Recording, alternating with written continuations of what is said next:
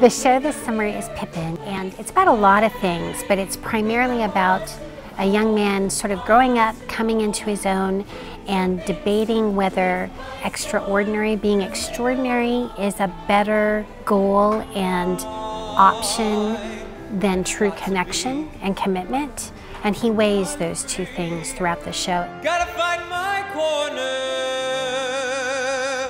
of the sky. The audience should expect to laugh, to have a lot of interaction with the cast. They're going to be all over the stage, literally climbing up a story and being in the catwalks, but also in the audience right next to you, engaging with you at different points. So it will be a fun, very theatrical experience.